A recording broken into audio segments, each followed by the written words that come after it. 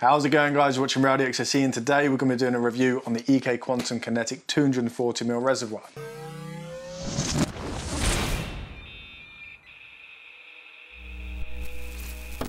Okay, so these have been out for a little while now. They come in 3 different sizes. They do the 120, 240, which is the one that we have today, and they also do one in a 360. There's also a choice of different type of combination kits you can buy. So you can either buy just the body itself, which is the reservoir standalone with no pump, or you can buy a combo kit where the pump is actually installed to the back of the reservoir. Now they do the DDC, which is the one that I've bought, or they do the D5. Now, if you have been around for a while in water cooling, you'll know the DDC doesn't really carry that much reliability in comparison to the D5. And if I had the choice, I would have gone D5. But with the particular way that I want to use this is actually with I'm going to be water cooling an Xbox Series X, so that's going to come out in a future video, and this is going to be one of the components that I'm using to do that, purely for its form factor and footprint. So you'll see in the video, I'm not going to give too much away on how we're going to do it. It's been done before, but you know, I'm going to put my own spin on it. Yeah, that's the main reason I've gone with this particular one. If you do end up going for a DDC, I will just say this now, there are modifications that you can do. I think, in all honesty, they might have come away since I was using DDC. I've used DDC once and regretted it because they get too hot. But there's modifications that you can buy. So you can buy heat sinks to go on the back of the pumps, which just helps sort of expel some of the heat, stop them getting so warm.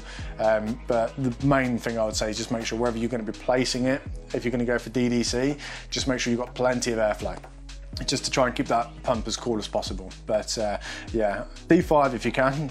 Obviously it's more money, but if you're going down DDC, there is things you can do to help mitigate the failure, well, the common failures that those pumps unfortunately suffer. So getting straight into it, the box is the box, not much to say about that, and we're not really interested in the box, so let's get straight into it. I have unboxed this already just to have a look inside, because I've learnt my lesson with assuming that a product is okay. If you saw my review on the MORO3 radiator, the one you see behind me, that I thought was fine, didn't check it, did the review, thought it was awesome, really happy with it. And it wasn't until I actually came around to editing the video of the initial unboxing and review that I realised I had a big fat ding in the bottom of the radiator. But neither here or there, this is just something I've learned. So unfortunately this is not a fresh unboxing, but it's as good as. So in true EK fashion, we've got a box within a box. In here you'll find it's packed with some foam. Not quite sure what that would do in the event of you know, bad transit, if somebody stood on that or through it. It's there. I mean, it's the thought that counts, but it isn't. I wouldn't expect it to do a lot.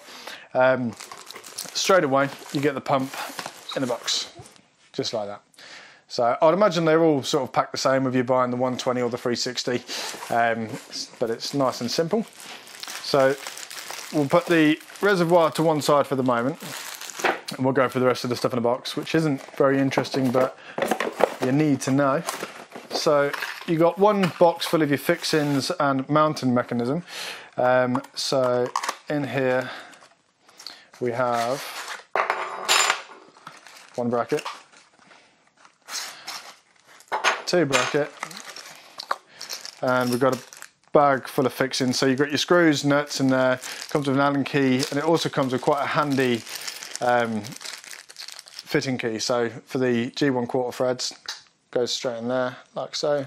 So that's quite handy of EK to have that, as if you haven't got many tools to spare. It comes with everything that you need.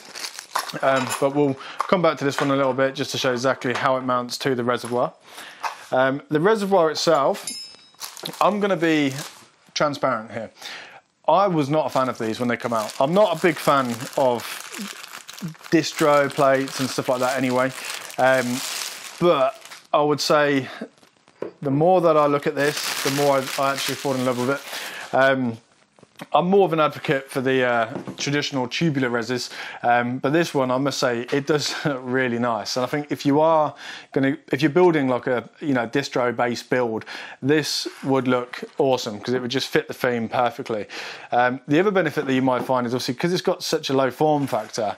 For some cases, I think it would help to a degree, you know, sort of maximise airflow as it's more streamlined.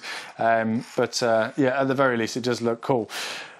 One gripe though that I have, and I have this with a lot of high-end products. So you're spending a lot of money on these types of products, right? And obviously, most people are going to buy this for the way that it looks.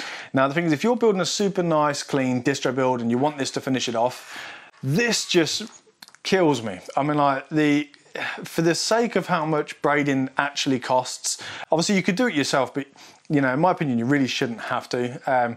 Just seeing this, you know, these wires in the back it's just not tasteful.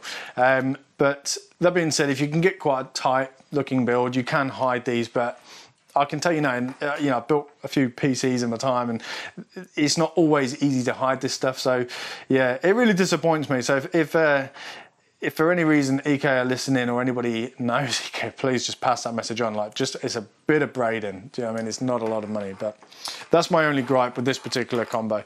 But the reservoir is as you see. So you've got various different ports. We've got one at the top, we've got 3 along the bottom, and then a further 2 right at the very bottom. So overall quality, I've got to say, like, in hand, very sturdy. There is, it just feels like one big chunk of acrylic, but it's very thick and very well machined, as you'd expect from EK.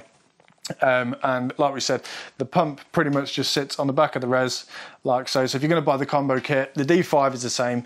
It just literally bolts onto the back here. So if you're going to go for combo, just make sure that you do have the clearance within your case, because obviously the D5, I imagine, would come out quite a bit further.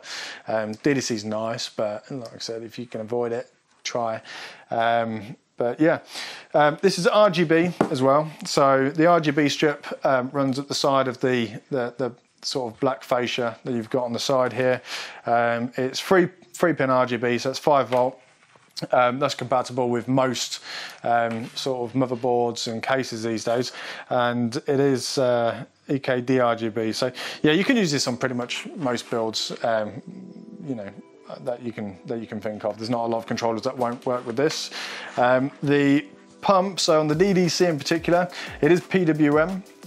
So it's powered with 2-pin Molex, which is the yellow and black cable, and then for the PWM support, that is just a 2-pin PWM, goes into normal header. So yeah, that is pretty much it for the reservoir itself. There's not a lot to say about these. I just thought I'd check because it looks cool. Mounting wise, I would say, so it's like a bit of a, almost like a U bracket. That would go, looking on the back here. So yeah, there's various fixings. So we've got 2 fixings on the back. Looks like we've got 1 here and then 2 more here. I don't know why you'd have 2 there, because that doesn't fit. I don't know what these are for. Maybe they're for a different accessory, but it looks like this is just how it mount very simply. So you'd basically mount one of the fixing screws through one of these 2 holes. Well, yeah, you need to do it on both. And then that would just bolt directly into the reservoir. I would say be careful not to over tighten these, because obviously it's acrylic, very easy to crack. But yeah, something like that. That's how I'd imagine it goes. So nice, handy, sleek, and nice low form factor. So like I said, touched on the beginning of the video, this is going to be something that I'm using for an Xbox Series X. Now, I am complete PC. I don't really use consoles anymore, but consoles for me is where it all started. So obviously, I think like a lot of people, you know, you start on consoles, you end up with your first PC, and then, you know, like everything, you want more out of the PC, so you start pushing the PC, and then water cooling. You know, if you're already in that avenue, you'll know how easy it is to get carried away. But this is a bit of a homage to Xboxes. That's what I used to use back way when.